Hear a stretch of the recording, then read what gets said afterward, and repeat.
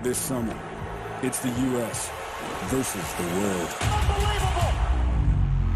Given away towards Sullivan. Comes back towards Alex Morgan! American women have set the standard in global soccer for more than 2 decades, winning 4 of the past 8 World Cups and elevating names like Lloyd, Rapinoe, and Morgan way beyond the sports world. We see the direct effect of winning a World Cup. Just the reception we got in the U.S. was incredible, and seeing the surgeons each 4 years is a special moment, and NWSL needs to be focusing on how to maximize that. The NWSL, or National Women's Soccer League, is the pro venture looking to take that global dominance and create a sustainable business for women's soccer. A task easier said than done. The NWSL is the 3rd attempt at a professional league. And while it has lasted longer than its predecessors, just 2 years ago, its very existence was being questioned. Abuse and misconduct. Verbally and sexually. Our institution failed us. They didn't care. Now, with a new commissioner and deep-pocketed investors, the league is looking to level up and invest more money in building the future of the sport. The valuation of these teams have already gone from $2 to $4 million in 2-3 years to $50 million. Okay, something's going right in women's soccer, and people want to be a part of it. This latest chance for women's soccer in the U.S. feels different, more urgent, better supported, and perhaps ultimately profitable, fulfilling a potential dating back to last century. I can remember exactly where I was in '99 when the women won the World Cup, and I remember thinking, this is it. This is the moment when everything's gonna change. And it didn't. It completely didn't.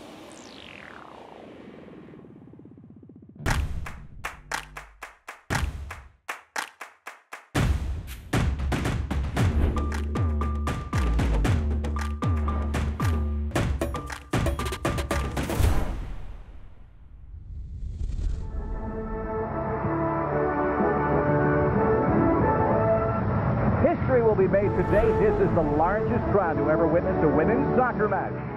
So 1999 World Cup, I mean, obviously kind of the formative event of women's soccer in this country. We'll see some extraordinary things today, and you will meet this U.S. team that hopes to bring back the World Cup trophy.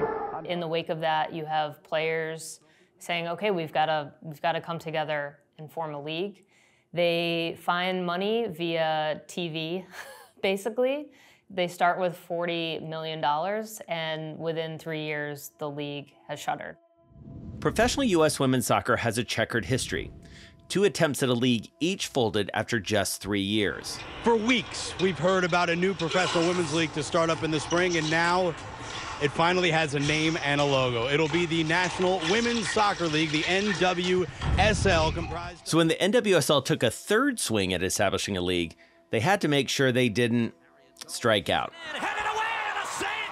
By the time NWSL comes around, 2012, 2013, they've seen the first league fail and blow through a lot of money. The second league have all of these stabilization issues. And so some of the key takeaways for the NWSL are, we need stability and we need to be smart financially.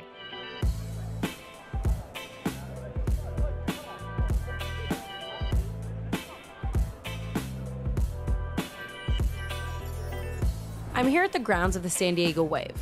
They're up against the Portland Thorns, and the crowd is getting into the spirit. What's the vibe here at Snapdragon when it's game day? Oh, it's epic. I love our team. I love the whole vibe of the soccer scene in San Diego is just blowing up. We try to make it as loud as possible.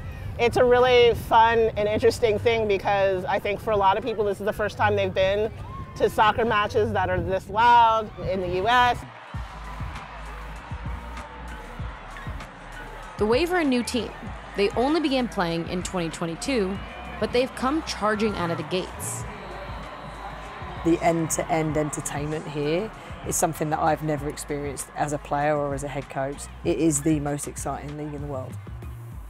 This club wanted to be different. They wanted to hold themselves and the league to a higher standard. They wanted to provide a resource for the players that the players deserve. I've always been part of clubs as a player and as a coach that's had a men's team. So a lot of the time you play second fiddle. You're never the priority. Coming here, the women's team was going to be the priority. And going all in on a women's team looks to be paying off. This year, the Wave broke attendance records for the league, with their season opening game played in front of nearly 31,000 people. And it helps to be led by one of the most recognizable players in the game, Alex Morgan. You've played in sold-out crowds, obviously, for the U.S. women's national team, but did you ever think you'd be playing in front of 30,000 people for your club team? It's just kind of the right moment, the right time, the right team, the right people to lead this organization, and at a time where women's soccer is just growing exponentially. Morgan captains the Wave. Players like her are a big draw for fans who have watched the U.S. national team.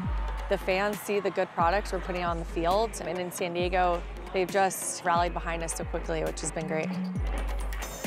Growth is being seen across the NWSL. More than 90,000 people came to watch a game during the first part of the 2023 season, about 50% higher than previous years. But before we get swept away in the excitement, it's important to remember how close the whole league was to folding again. Rewind a couple of years, and things are looking very uncertain. The National Women's Soccer League faces a reckoning over charges that it ignored abuse of its players. In 2021, The Athletic published an investigation into North Carolina Courage head coach Paul Riley, alleging he had sexually coerced and verbally abused his players. After those allegations were made public, more came to light. A damning report concluded emotional abuse and sexual misconduct has been systemic in the top tier of women's football in the United States. After further reporting and an internal investigation, 5 out of the 10 teams then in the league had head coaches resign or be fired. It was also alleged the NWSL's commissioner was repeatedly told about Riley's alleged behavior and didn't take action. Paul Riley and Lisa Barrett have both denied the allegations of wrongdoing. All of this history, right, of players thinking, if I say something about conditions or the way I'm being treated, I might get cut, my team might fold, the league might fold. We turn now to Sinead Fairley and Mana Shim. With them for support is Alex Morgan. Mana, how do you feel? I want more. I want more justice. I want better policies. I want players to be protected. Players stepped up in that moment and led that narrative. You had Megan Rapinoe saying, burn it all down. Like, not afraid to threaten the league's existence. Meg Linehan broke the story for The Athletic and reported as the league teetered on the brink of collapse. What she saw was an organization which prioritized protecting itself and was unwilling to be self-critical. I think every single player in the NWSL has always had to think about their team, the league, the game itself, right?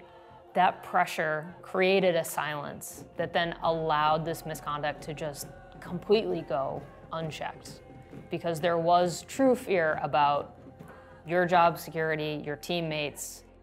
We had to go through some dark moments, and that's because the league didn't protect the players. The league forced the players into thinking that we're grateful for the opportunity to play. We're grateful for the opportunity to be a professional soccer player in the U.S., and so we didn't speak up for the vulnerable positions that we were put in. With the league's reputation damaged, a new commissioner was needed, and whoever was going to sign up had a long to-do list.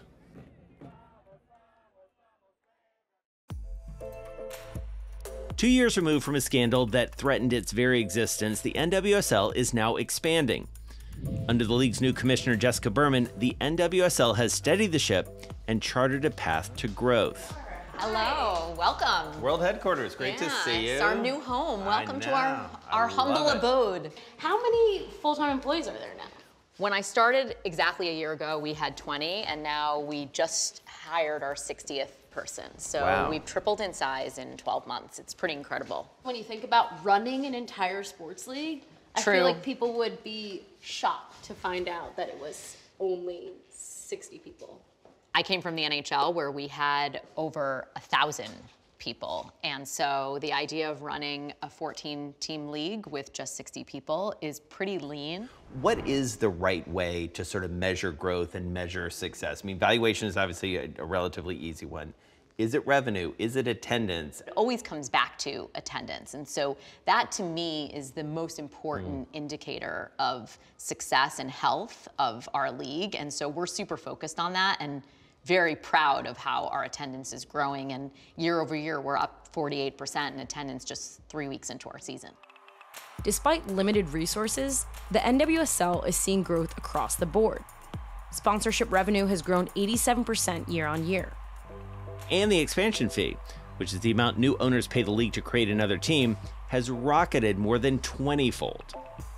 So this expansion process, talk to us about that, because it's a big decision to take on. I feel like every league of any stature that we talk to, expansion is always the big question. How did you work out how and when to do it? There were definitely a lot of groups who were thinking that the franchise was going to sell for very low figures, and it wasn't until we reset the stage and hired a proper investment bank and invested in ourselves and forced everybody into a professional process that we learned that there was incredible demand, low supply, and economics will tell you that in that kind of environment, particularly with a high growth asset, that you can achieve outsized investment. And that's what we got with the $53 million price tag with selling Team 14.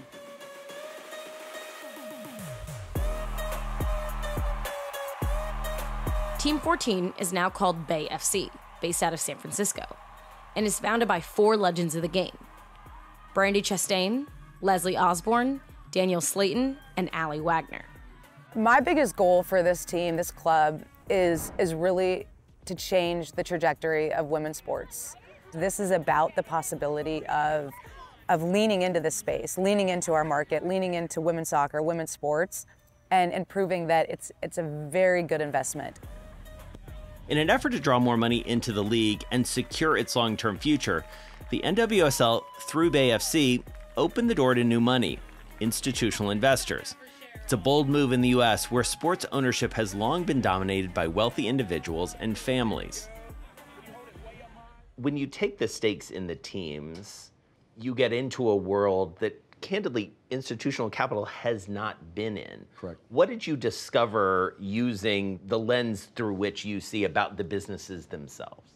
So I had my team that was doing work all around the world, across all different sports leagues, start doing work. And the punchline is that the more we dug in, we just kept saying, like, this doesn't make sense. This doesn't make sense. And then we said, hey, this is actually big enough to be a Sixth Street opportunity. Alan Waxman is the chief executive of Sixth Street, Bay FC's new majority owner. He'll serve as the team's co-chair along with Allie Wagner. The global investment firm has deep pockets, with some $60 billion in assets.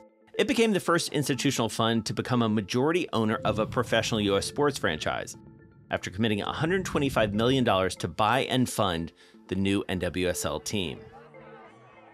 This is the most populous girls' sport in the United States growing up. Just to give you a stat, 20 years ago, 25% of the youth soccer leagues were girls. Today, it's 50%.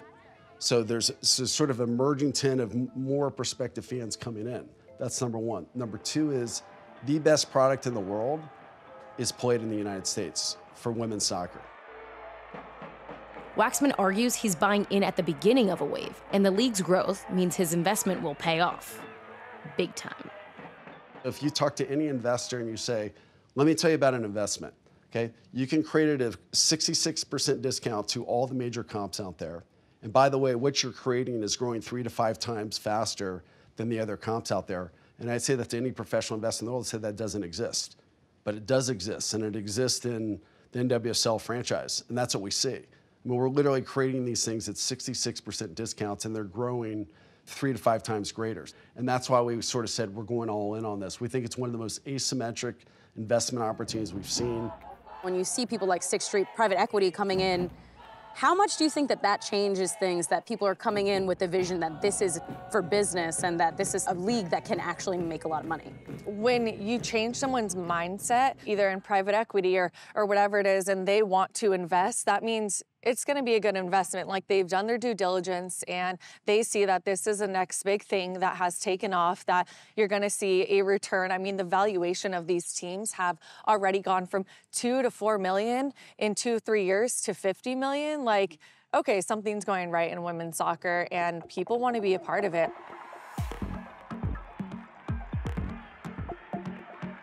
Although the new money is welcome, there are concerns. Will private equity partners stay around if the going gets tough? Women's soccer has been burnt before. I've got to ask the elephant in the room question, which is, people are scared of private equity. Yep. People look at the business model, and at least on the face of it, you're going to invest, then you're going to hold it for a few years, then you're going to get out. We can sit down and we can provide much more, I'd say, flexible capital solutions. So I'd say that's the first thing. The second thing is, look, the fact of the matter is our capital, the way it's set up, most of our funds is very long-dated capital. So the thing they're most worried about is they're looking for real partners that are going to be around for a period of time. I think before there was a lot of people that wanted to support women's soccer because it felt like it was the right thing to do. And they loved the game, they loved watching it, but it wasn't that they thought it was going to be a viable business opportunity. And now you've seen really smart people start to take a look at the data, look at the numbers, and understand that if we start to leverage these assets, if we actually lean into this space, we will change the model. We will change what is possible in women's sports. While money from Wall Street is helping create a new team on the West Coast, in the middle of the US, investment is transforming another team.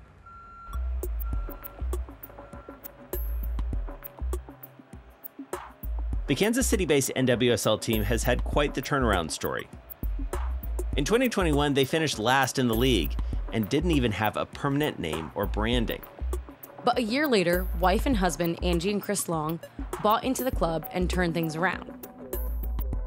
They have a name, the Kansas City Current, with new branding, but the two are also looking at a long-term investment strategy, quite literally building the foundation of their new asset.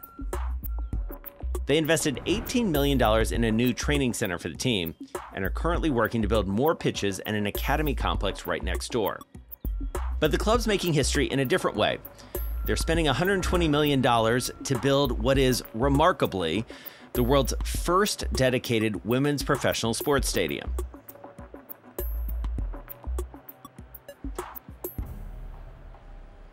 Hi, guys. Hi. Look at this place. It's so good to see you guys here. This is your home. What does it feel like to see it?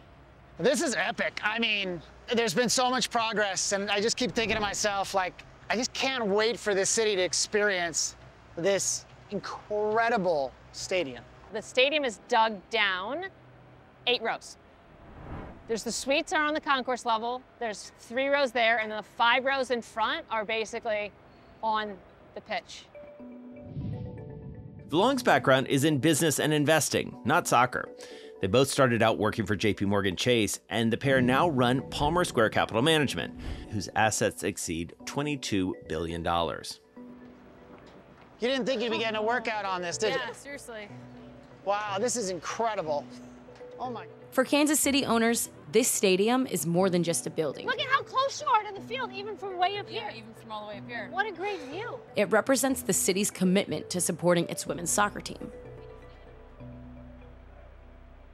It's important to us to make that investment so they can play at their best. When you think about the history of professional women's soccer, a lot of times that investment was not made. And if the players can't play at their best, then the product isn't as good.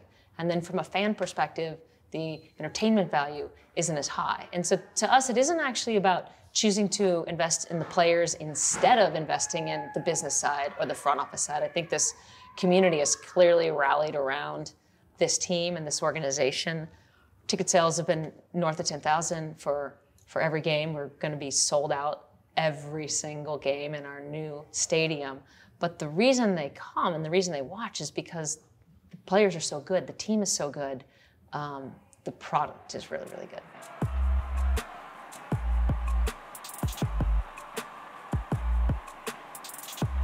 And for those teams putting money in, there is hope of some sizable growth for the league coming soon.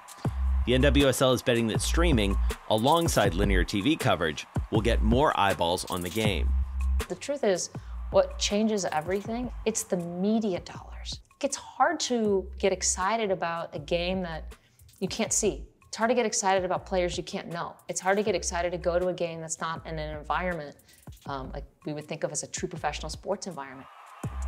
In March, the NWSL announced CBS would hold the broadcast rights for the US.